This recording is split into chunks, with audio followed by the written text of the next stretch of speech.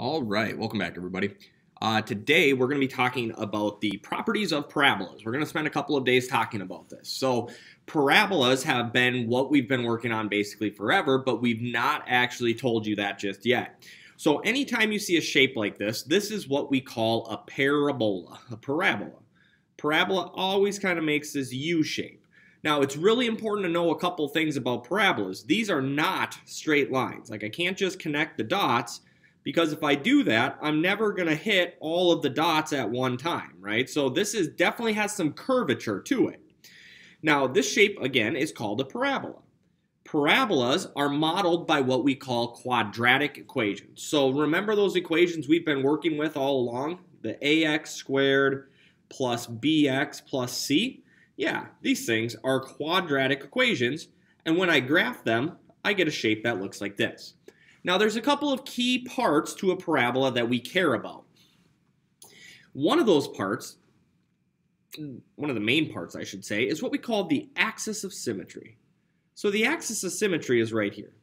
That's the line that if I were to fold that parabola, it would land right on top of itself if I did, right? It's like the fold line for where it would, where we would need to fold in order to make it land on itself. We call this the axis of symmetry. Sometimes we shorten that up and just call it AOS to like abbreviate it, but it's still always talking about that fold line basically. A couple of other key parts that we look for are our x-intercepts.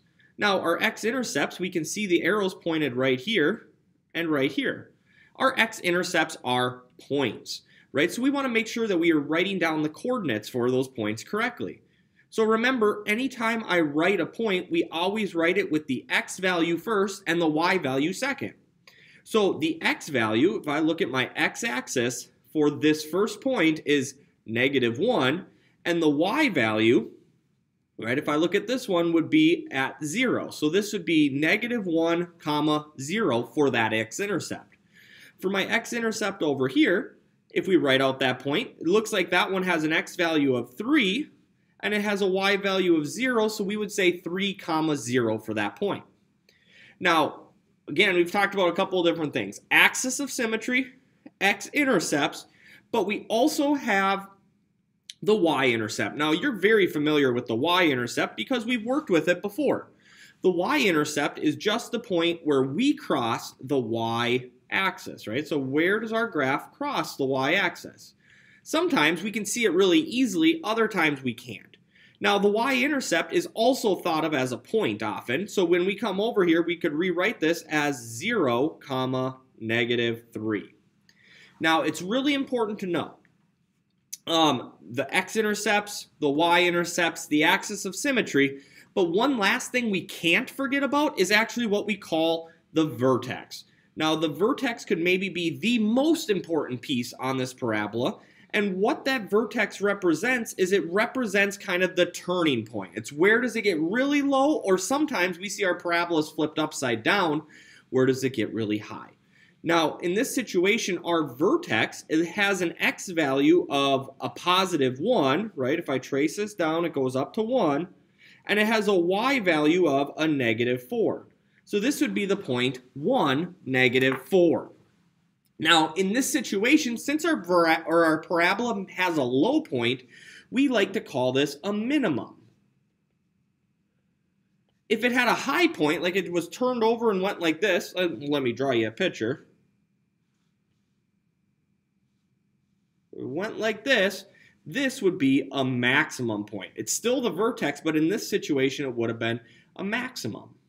Right? So we can either have low points or high points. If they're low points, they are minimums. If they're high points, they're maximums.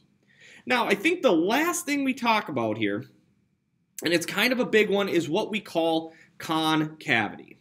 So concavity. C-A-V-I-T-Y. Okay. Now, what concavity is does your parabola open upwards or does it open downwards?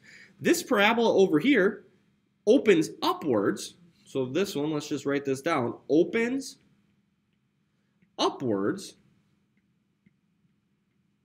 So what we say, mathematically speaking, this is where we use like more complicated language than we need to, we say that this one is concave. concave up. Because the opening happens as our graph goes upwards. It gets bigger and wider. So this one we would say is concave up. Now over here on the side, I gave you a picture of a graph that opened the other way. Since this one is opening downwards, we would say that this one is concave down.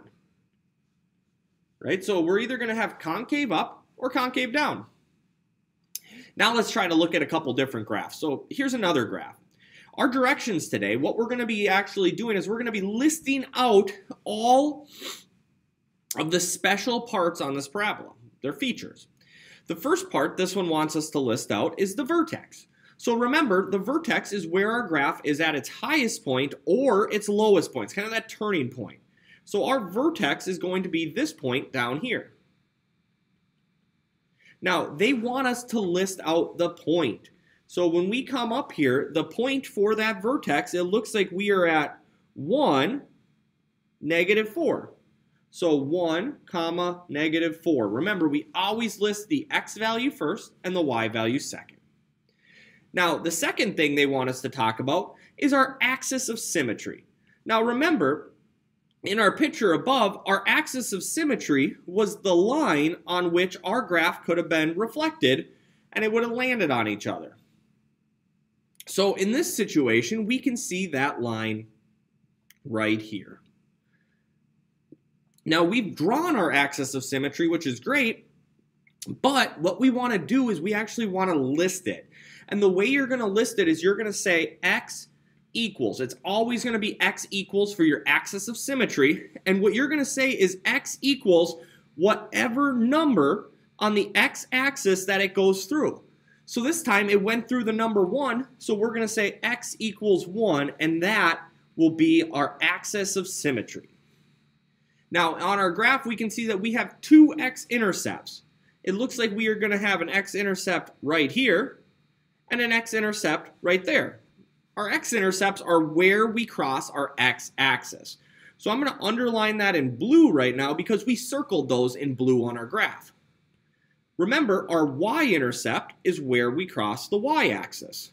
We're only ever going to have one y-intercept, but in a lot of situations, we're going to have 2 x-intercepts.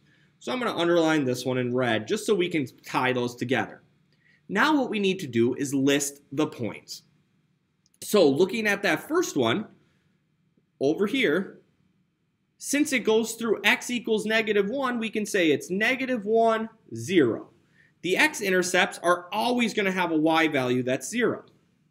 The other x-intercept passes through when x is equal to 3. So we're going to be able to say 3, 0, because the y value is 0 at that point.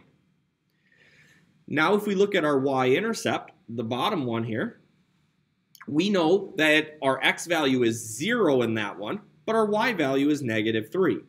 That's kind of why our intercepts are important. It's because that's where we get all these situations where either x is 0 or where y is 0.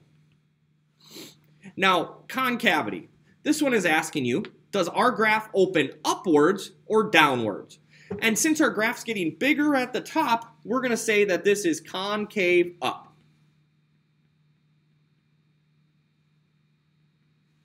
And then the last question just asks, does this graph have a high point or a low point?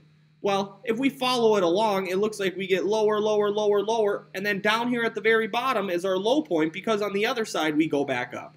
So since it has a low point, we say that this has a minimum. And that's it. That's all we're doing today. We're just identifying those key features because later on in this unit, we're going to actually start to graph these things. Here's our next one. So in this one, our vertex, remember that's either the high point or the low point. It looks like I can see that point right here.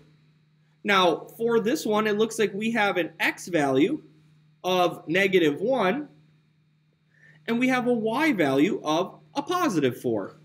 So our vertex will be at -1, +4. Now our axis of symmetry, remember that's the line that we could fold this on and it would be equal.